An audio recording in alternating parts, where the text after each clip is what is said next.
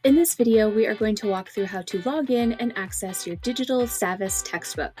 First, you'll need to log into your district account on your device, and then select BGPS bookmarks in the upper left corner and choose the Clever BGPS login. Then log in with Google and choose your district account, and then scroll down to the bottom and select the Savvas Easy Bridge card. This will automatically log you in to give you access to your digital textbook.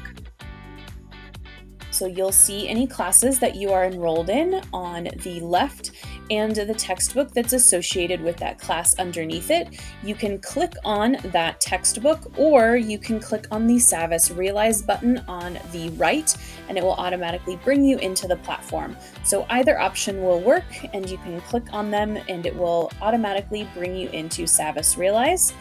If this is your first time opening up Savvas, it will have you finish your account.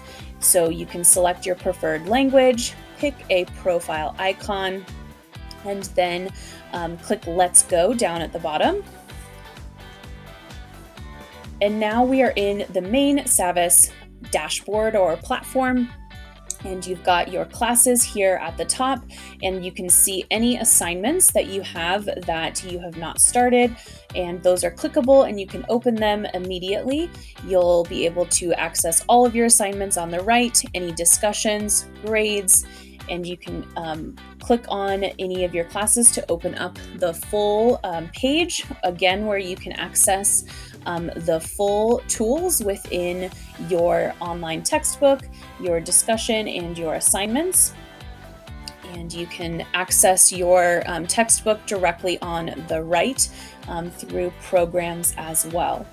So this is your Savvas Realize platform, where you can go to access your assignments and start those directly in the platform, as well as access your digital textbook. And there's a nice help center up in the upper right where you can access more resources for using Savvas Realize as a student, explaining all of the different pieces of the platform as well. And that's how you use Savvas Realize as a student.